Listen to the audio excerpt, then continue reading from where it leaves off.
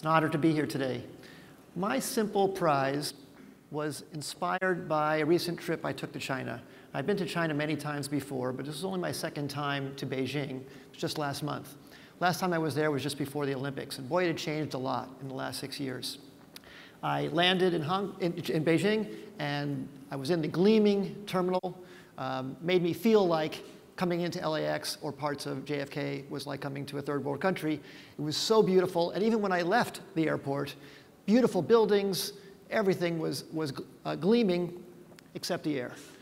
As I was in the car, even through the filtration system of the vehicle, I was bombarded by a feeling in my throat that I didn't experience since growing up in Studio City, California on smog days on the elementary school playground. And it was unbelievable. I had to wear a mask inside the car just to stop from coughing. Looking outside, I was completely stunned at what I saw in the sky. And if some of you haven't been to Beijing recently, it really is mind-boggling. I had my business meeting, and I was able to wake up early one morning to sneak away to go about an hour-and-a-half drive out of Beijing to the Great Wall.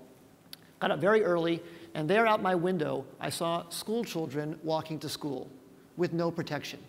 I saw these kids happily skipping with their backpacks along the street, breathing in the equivalent of 10 to 20 packs of cigarettes a day. And I was terrified to imagine what that's doing to their lives, their lungs, and their lifespan. Some people believe it might cut 10 to 20 years off of every child's life. I was completely stunned by this, and as I was driving, this is looking out the window of the car straight into the sun.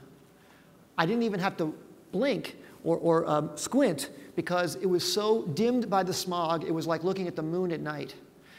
It was amazing to me. There were protesters wearing masks outside the Temple of Heaven. There were people everywhere just amazed at what was going on, people who came over with me on this trip. And I arrived at the Great Wall about an hour and a half later, and I was walking along, looking at these vistas, looking at the sweep of history from 220 BC to today, and I was almost in solitude because I had gotten there so early in the morning.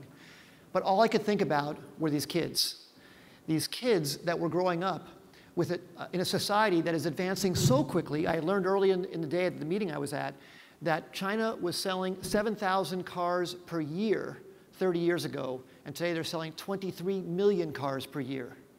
An astonishing growth rate that is just unbelievable. And of course, everybody coming into their wealth wants to buy a car, wants to have the freedom of their own car.